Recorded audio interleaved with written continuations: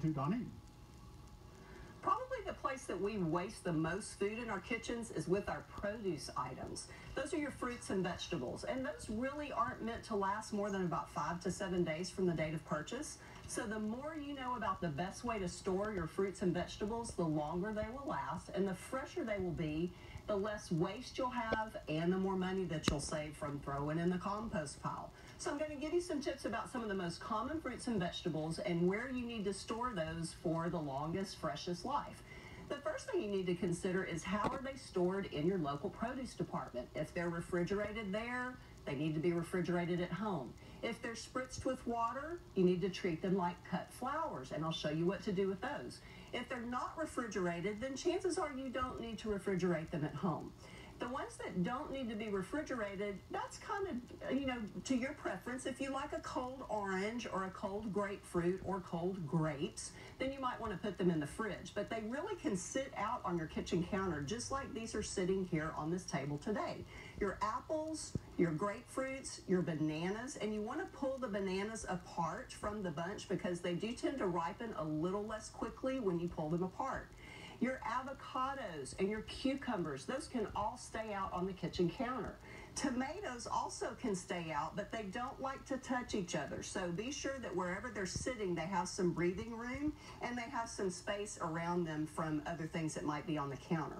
Now, as far as your berries, berries also don't need to be refrigerated. But again, if you like them cold, pop them in the crisper drawer, or if you want to portion them out into Ziploc bags, they keep really well in the freezer as well.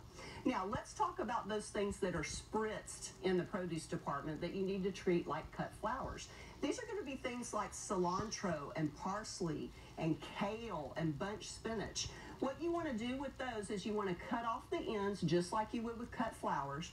Put them in a glass or a jar. Put a little bit of water, just enough for the stems to get some water.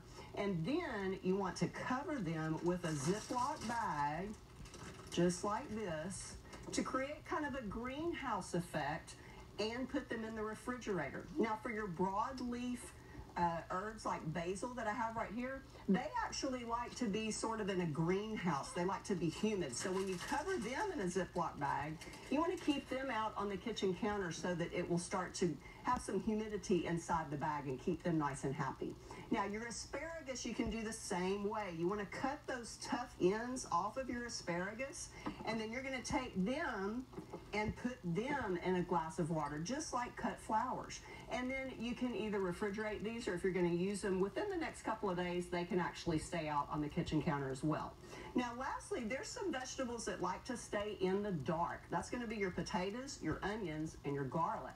Now, you don't want to store these together because if you put potatoes with onions, your potatoes are going to sprout, and you don't want that to happen.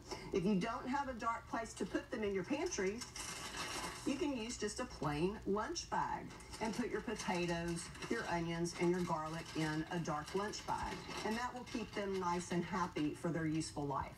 So for other tips about this topic, as well as other nutrition, health, and wellness, please visit my website at fitnessnutritionconsulting.com. And from there, you can link over to all of the social media platforms such as Facebook, Twitter, and YouTube. You'll also be able to follow my blog, and you'll see some of the great new nutrition programs that will launch on June the 1st.